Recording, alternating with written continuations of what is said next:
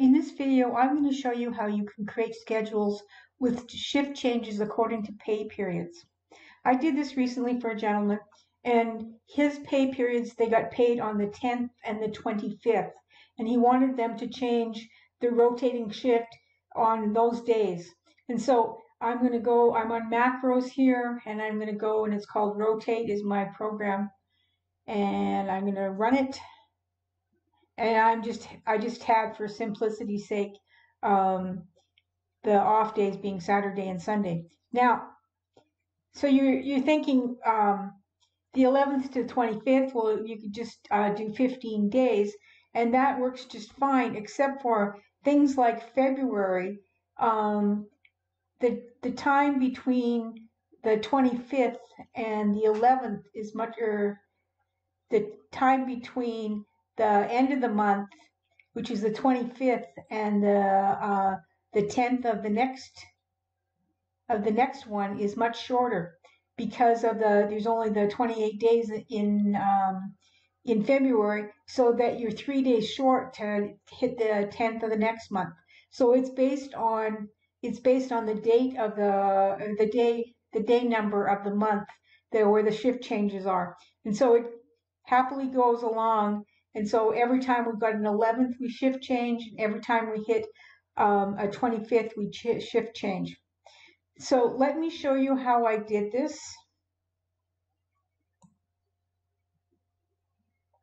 So I've called my script rotate, and I'm doing the R for rows and C for columns, and type of shift being the afternoon, morning, or nights. And so and then month equals 1, being that we're starting with January. Okay, so in all of this, what I'm doing is I'm calling another subscript here. So I have the first shift, which is for the first half of the month, and the second shift, which is the second half of the month. Now I've done that for each of them, and then for each of the sets. Now let me go show you what the first and second shift looks like. Now the first shift is easy because it's from the 11th to the 25th, and so basically you're just counting the 15 days. And so basically you say W date, which is what I call working date, and so that's the date that is right here on the sheet, saying now if it's that date, and it's the start date is the date serial number, and so we've taken the month, which is 1, and then we're saying 2022, and we're going month, which is 1, and then starting at the 10th, and the end date for this is date serial number 22, month, and then 26th.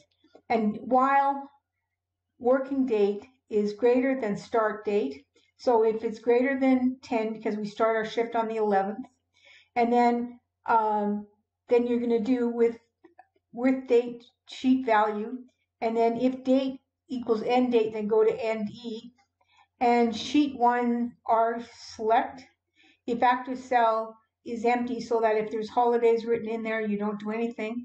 And active cell value equals type shift, so that's either M, A, or N. And active cell offset, you go to the next cell. Or if there is something in it, then you offset and go to the next empty one. So this is pretty easy for the first shift. Now the second shift is a little bit more difficult. The second shift is the end of the month, right? So you're going, once more, we're looking at the working date and the end date and the mid date. The mid date is basically the end of the month that you're on. So if the date serial number equals the month plus 1, so you're looking for the next month, the first day. And so what you're doing is, for the first half, you're going do while end date is greater than or equal to end date. And this one says 373, but I'm going to change it to 92 because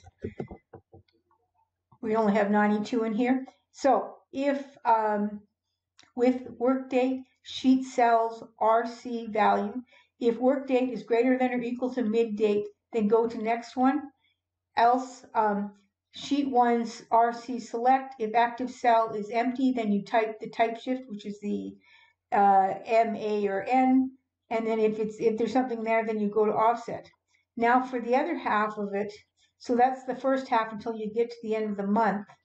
In the second half of it, you go, now you're going to go on to the next month. So if it's January, it's going to be February.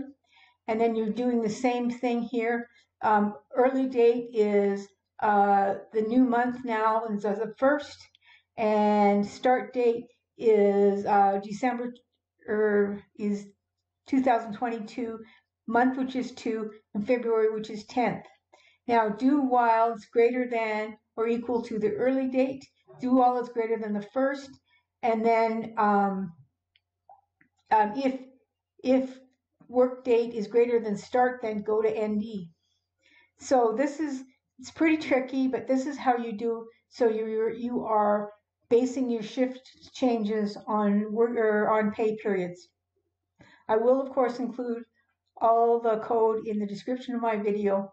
Please subscribe.